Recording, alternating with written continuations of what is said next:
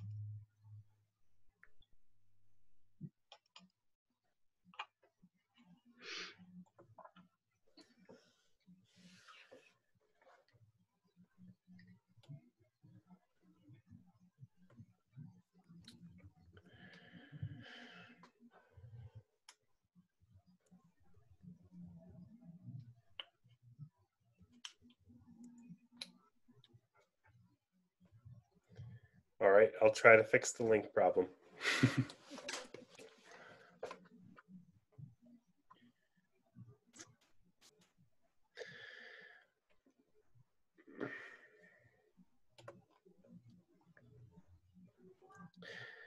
All right, everyone, we'll get started in about 30 seconds. We'll start with some introductions, and then we'll get going into the meat of getting into Google Classroom and how to help your child with that process.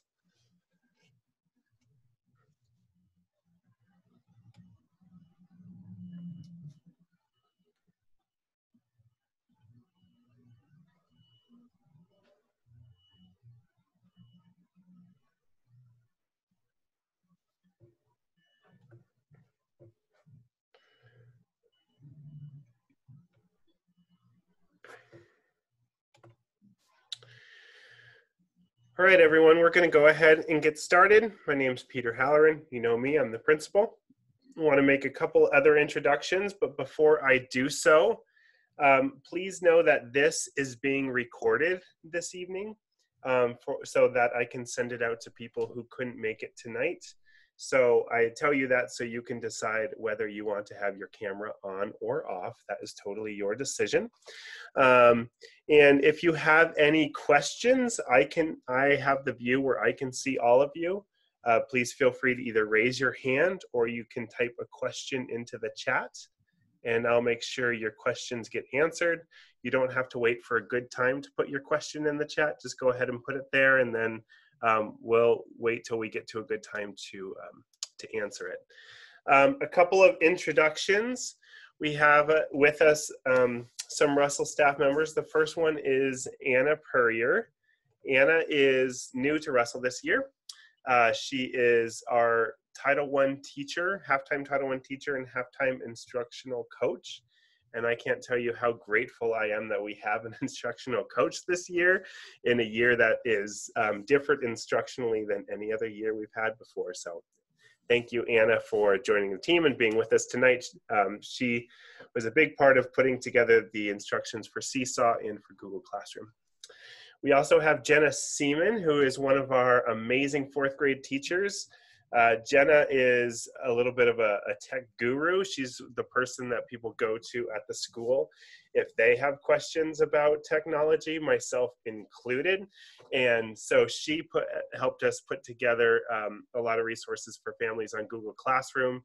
She was using Google Classroom last spring when we were doing all remote learning quite a bit, and was able to help her colleagues in that process as well. So thank you, Jenna, for being here. I don't know, and Darcy Karen is here, our librarian as well. She might be able to help us with some questions as we go along. So here's really going to be the order of the night. We're going to play a tutorial for you. You may have watched it before. We did send it out, but it's good to see these things a second time. And then the rest of the time is really a Q&A for any questions you might have. And then at the end of the evening, we're going to say, okay, the part with Clever and Google Classroom is over if you want to log off.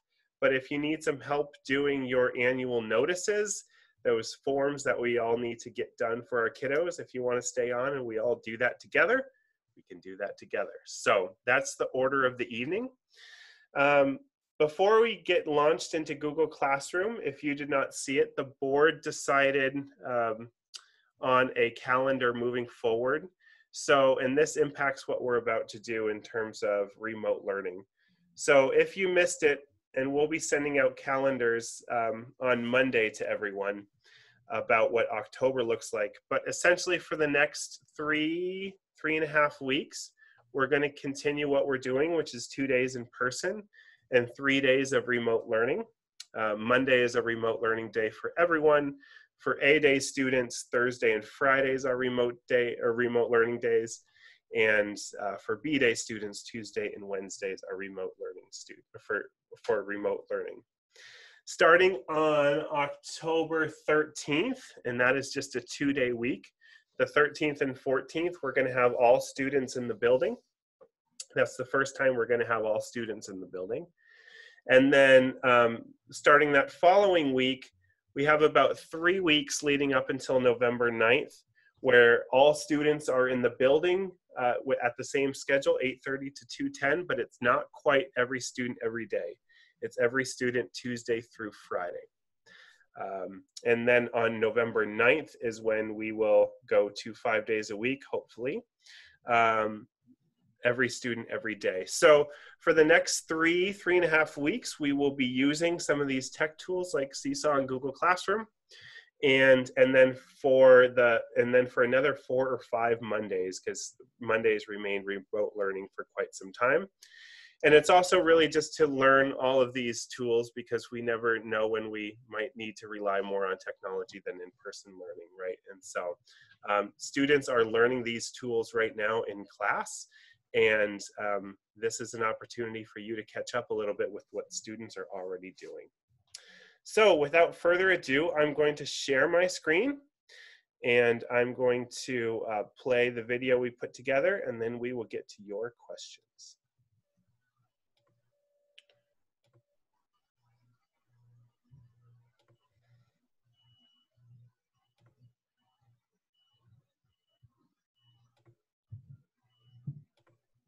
Hello, Russell Bears. Today I'm going to show you how to access Clever and Google Classroom from our website. Starting September 28th, kids in grades 3rd through 5th will be accessing and completing assignments on remote learning days through Google Classroom. We will have practiced this in class, but this is for you to see in case you need to step in and help log in. So the easiest way to access Clever is through our Russell website, mcpsmt.org/Russell, and go to the library tab. There you'll find over here on the right-hand side, it says links for you, and you're going to click Clever. It will bring you to this page, and you will want to click Log In with Google.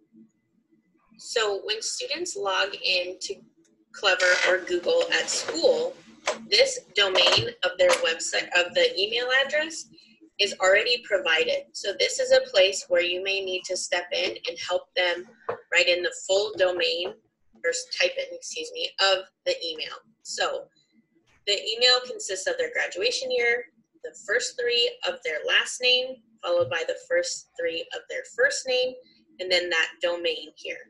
it must be added at home. They're used to it already being given to them, but this @student.mcpsmt.org has to be added to log in at home.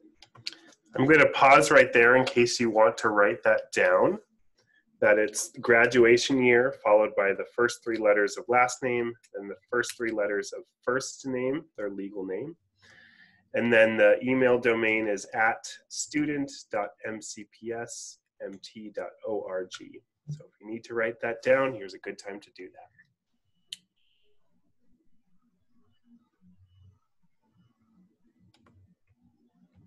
We will press login with Google.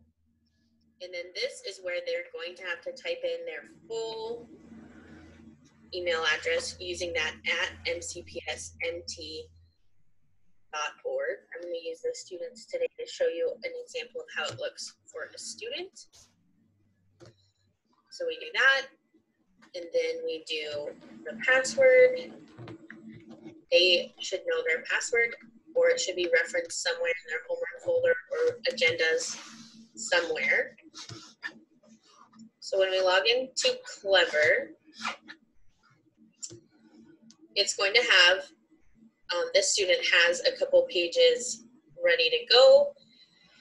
And down here, there's a bunch of different ones that they will be able to click without having to re-log in. iReady is our new math program, so they'll probably be using this year. BrainPot's an awesome thing, but right now I'm going to show you Google Classroom. So this student, I'm going to pick an example, Classroom. So when it brings you into Google Classroom, there's a stream which kind of has things kind of all over the place with assigned work and prompts and directions. So the easiest place to go is this classwork tab. This is the stream. So we're going to go to the classwork tab. We're going to find Monday's work. We go into an assignment. This one happens to be a Google Slides assignment. And the assignment will pop up. Once the student works on it, they can go back to their classwork and assignments, view assignment, and this is where they can turn in their work. And it asks, are you sure you want to turn it in? And it has the attachment that she was working on, so we turn it in. It will look different based on each teacher, but Google Classroom is pretty easy to navigate. One last thing I will say about Clever is that when you're in this Clever portal, if you have multiple students at Russell School or in MCPS using Clever, you want to make sure that you have the correct student logged in. Over here on the side, if you realize, oops, I have the wrong student logged in, if multiple people are using the same computer, I can simply go over here, log out, and it will take me back to this page and I can log in with a different student's account. If you have any questions, please reach out to your child's teacher. Thank you. Okay. And thank you, Jenna, for that tutorial. Let me get back out here.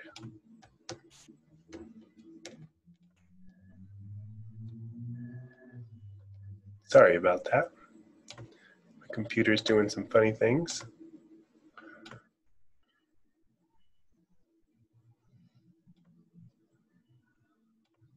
Oh my gosh, how do I get back to where I'm looking at everyone? You want to? I'm gonna stop sharing first of all. That's the main thing. All right. So that was Jenna's voice that you were hearing throughout that tutorial. So thank you, Jenna, for doing that. So that is the way to log in. So, and you know, there are really two places you can log in to Clever. You can go through the district website and you can click on Web Connect, and then under the student portal, you'll see Clever. Or as Jenna just showed you, you can go directly to the Russell website, which is probably the easiest way to do it.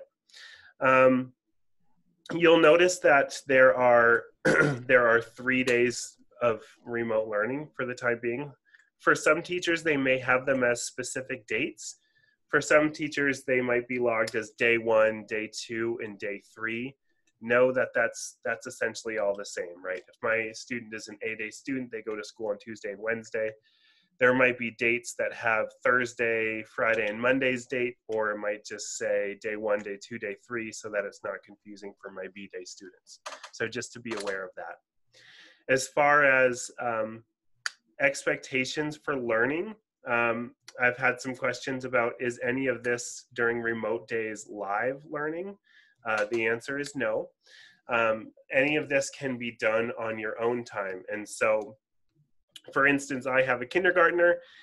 We've been doing one of the remote learning days on Sundays because I'm home, and it's helpful to have me help out. So sometimes we do it on Saturday, and then sometimes he gets Monday off. So it's really for you to do on your own time. It's more task-oriented than it is time-oriented. You'll also hear a lot that it's 1.5 hours of work, of learning on these remote days. Please understand that doesn't necessarily mean 1.5 hours of screen time. What we mean by 1.5 hours is the things they are going to be assigned, and they will be assigned through Google Classroom, are expected to take about 1.5 hours. So it might include 30 minutes of reading a book that they bring home. And obviously that's not screen time, and that is included in their 1.5 hours for that day. So we're really talking about 1.5 hours of work, but Google Classroom is where they're going to do quite a bit of the work, but it's also going to be where they find out what their assignments are. It doesn't mean it's 1.5 hours of screen time. Another question I've got also is just about devices. You will probably either have already received an email from your teacher or will be receiving one very soon asking what your device situation at home is. And so if you will be needing one for at-home learning, please fill out that survey through your email, and your teacher will work on getting you that device. The last thing, and then we'll go to just questions. The last thing is I've had some people ask about, so what is the start date for at-home learning?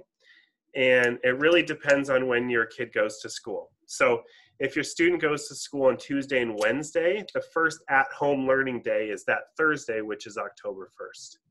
If your student goes to school on Thursday, Friday, their first at-home learning day would be that Monday, which is October 5th. So the learning might be pushed out by the teacher anytime leading up to that October 1st date, but those are the dates that the first day they might be logging in to complete some of the work. Now is your time. Questions that any of you may have? I see a screen that says Davy. I'm Vicki. Hi, Vicki. Hi.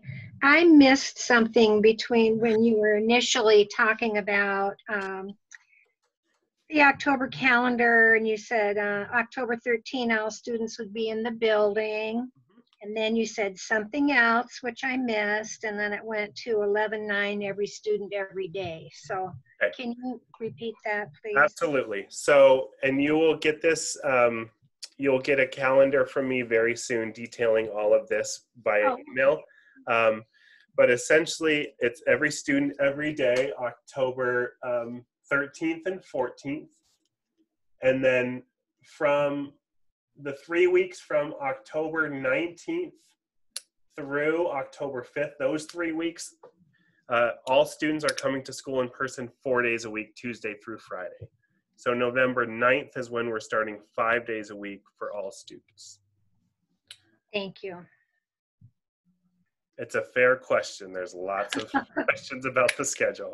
I'm a note person. I have to write it down. That's all right. Jeanne, you have a question. Or Jean. Well, Jeannie. Okay.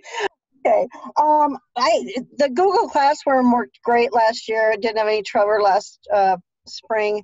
But two things that we had issues with. One was ReadyGen. It was really difficult to use online. And particularly for kind of struggling readers, I wanted some way to use a textbook because it was so hard to use ReadyGen. So I'm wondering what's going to happen with that. And my other thing was we got no feedback on any assignments last year at all. And so I'm hoping there's some feedback with remote learning too. I will address the first part, or the second part, and then I'll have one of the others address the first part. Okay. Teachers have been hearing consistently, both from the district and from myself, that one of the expectations during these remote learning days is feedback. It doesn't have to be a ton of feedback, but it has to be enough for students and parents to know that really that the teacher's looking at it and they're giving some helpful feedback. So the focus during these days is not so much on grading. The focus is more on feedback. So yes, and then Jenna or Anna, do you want to jump in about the ReadyGen? Go ahead, Jenna. I would imagine, since we're going to only be in a few weeks doing remote learning once a week, that you won't necessarily have to link to ReadyGen primarily. Or if it's a book that we're reading, you could either the teacher will send it home or you could request it because we have copies for students. So it won't be, and it's not friendly, that ReadyGen website. I totally agree with you. I ended up in the spring, I just took pictures of all the pages and then I screenshotted them, and it was because I just didn't want to deal with it. But yeah, that's not a That's what I did too. So if it's something you're finding, I would just ask to have it sent home, because I think it'll be so nice now that we can give materials and different things, that it'll be a lot better than it was in the spring for sure. So I get your frustration there though. Okay, great. I will piggyback on that as well. I think for a lot of parents and guardians, hearing remote learning brings up certain alarms in your brain and in your head, because that was the start of a pandemic and something no one had done before. I think one of the significant differences is that we have your students in person 2 days now, 4 days coming up, so we can send home computers that way. We can send home books. We can give feedback more often. So there's just, it's going to be a lot different. It's more of a practice day for your student for what they're learning, rather than here's all the learning and here's the only way we can give it to you. So I think it's going to be a much better experience really for everyone. I was also going to say, I think that there might be some accessing the Ready Math online that Jenna pointed out. It has squares on the page, but it's right there on the Clever page, and they click on it and it puts them right on the landing page, and they'll have assignments right in there for them to do. Google Classroom will tell them, go to iReady, and they'll go to the square and Clever and then go practice some math. I do really anticipate that happening, Jenna. Yeah, and the math is so accessible and nice and clear. I could actually show you that in a second if you'd like me to pull it up just to see what it looks like. I'll pull that up and I'll help you in a second, but it's super great. So I'll log in and I'll let you know when I'm ready. Okay. Thanks, Jenna. There's a question about dismissal time. So starting on November 9th, when we go 5 days a week, will school still be dismissed at the same time? Yes. So as long as we are in hybrid or phase 2 is what we're calling it, the school day will be from 8:30 to 2:10. That would only change if we were to go to phase 3, which is basically the way things were before a pandemic, which is hard to imagine that being anytime super soon. So I would plan on 8:30 to 2:10 for the long haul.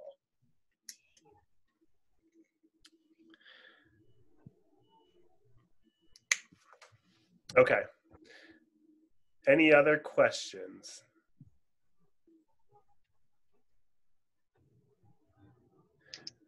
Are you ready to do that, Jenna? Just 1 second. Okay. Jolene, excuse me, can you see me? Yes, Or go ahead. Jolene had just written a question that popped up. Oh, okay. below.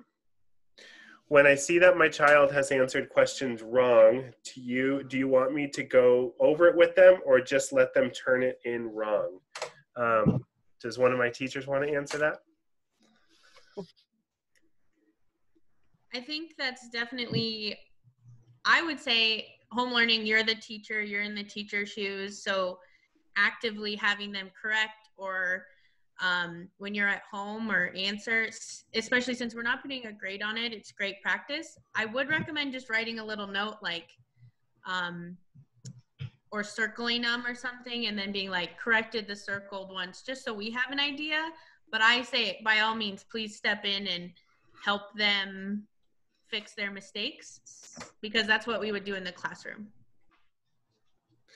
The other thing I would say, I can see this especially happening with math, is, you know, we're going to be doing a lot of practice work, which is practicing the skills that they just learned in school. But there might be some pre-teaching or pre-learning. So they might be assigned something that they haven't done a ton in school so that they can do a little bit of productive struggle. But, you know, the teacher might indicate this is not something we've done a lot of in class.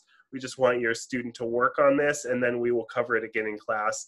And again, the point is not to get it right. The point is to have that productive struggle. Good. I'm ready. Okay. Ready, set. I was having a hard time. I have a permission from a student's parent to use hers to show, and I was having a hard time getting the student logged into Clever because it kept wanting to log me into Clever, which wouldn't be very helpful, but here we go. So this is the Clever page. The way the student sees it is exactly the way I see it. Teachers can make a little page for themselves.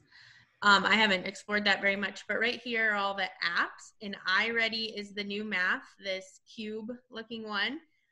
And all you have to do is click that. Since you're already logged into Clever, you don't have to log in again.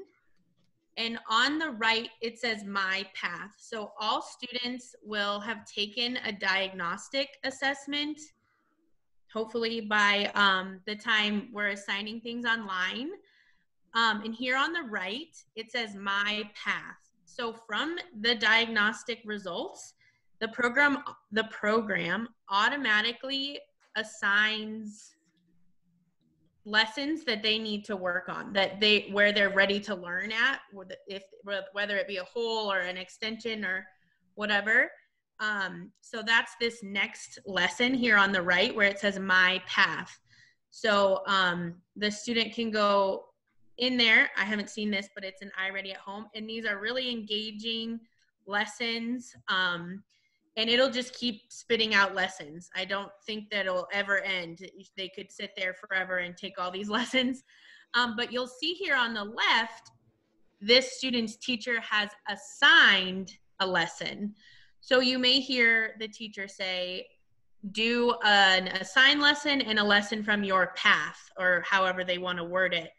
But that would mean the path, if you want another activity to do, you could put your student on and they could just do a couple lessons. I believe they're around 10 to 20 minutes.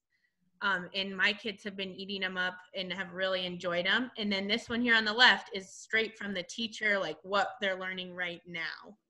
So it's not a lot of clicking. It's right there ready to go. You don't have to, it's very user friendly. So I just wanted to show you this. And it has like games and I don't know. I'll tell Sam that I started a lesson for. Everyone is so scared of It's just a lot of fun. They really like it. It's gotten me out of some serious jams. That's exactly why I've started No More Number Nightmares.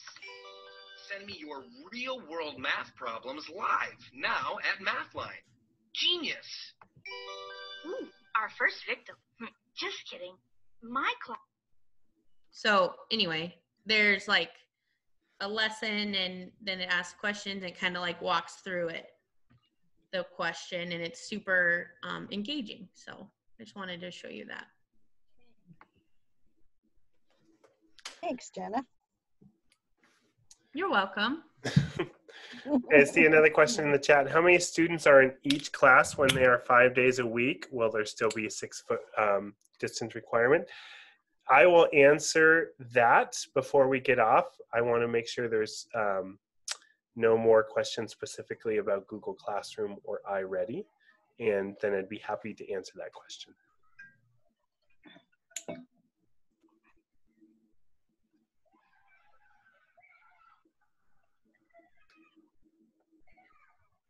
Okay.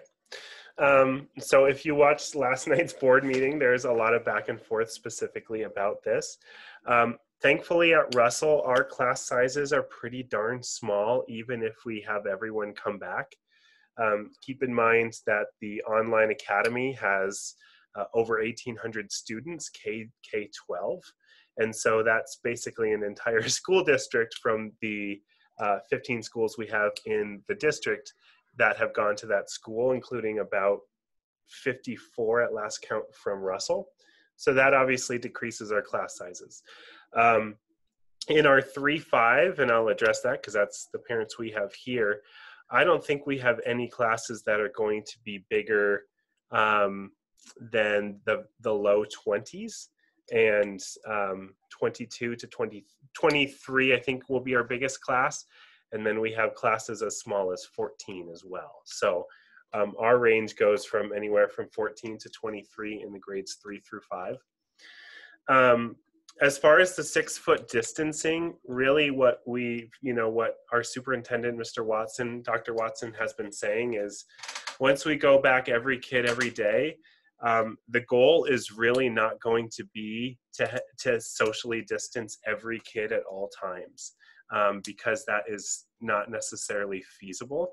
Of course, we will try. It's an aspirational goal, but it's not something we can guarantee. But what we will be doing and what we will be really thoughtful and careful about is we want to make sure that every student is in close contact to the fewest number of students as possible. So I might have 15 classmates, but I might only be a close contact of 3 of them because I am eating next to the same kids. I am having breakfast next to the same kids. I might be doing reading group with the same kids. I might be doing group work with the same kids. So teachers are being really intentional about making sure that if, rather than one of the 16 kids in the class is test positive, heaven forbid, then everyone has to go get tested and quarantine.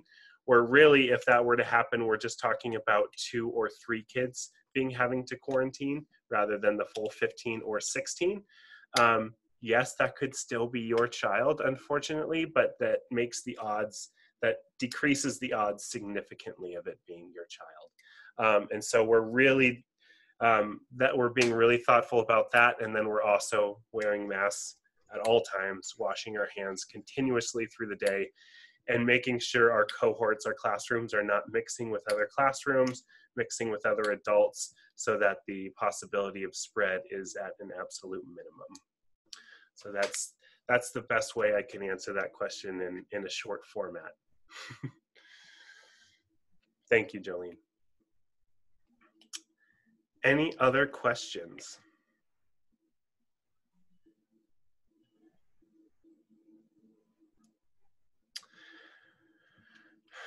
Okay, so if you were here just for Google Classroom, you can log off now and enjoy the rest of your evening. If you are a parent who has gotten an email about you need to fill out the annual notices for your child and you haven't done so, we're going to go through that process step by step. And so if you want to knock something off your to-do list, stay on the line and we will get started with that process in about 30 seconds. But before we do, again, just want to say a huge thank you to all of you for being here. And thank you to Jenna for putting together the video and all the tutorials. Thank you to Anna for her help as well. And we hope this has been helpful. Thank you to all of you. We really appreciate your work. Thank you. Thank you. I'm going to leave now. Thank you.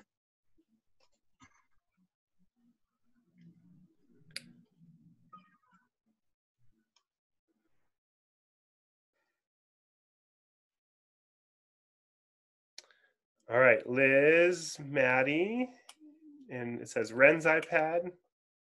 And I know that's Anna's parents. Yeah, this is. Okay, so I will start the video on the annual notices, and I will stop it a couple of times so that we can make sure everyone is caught up.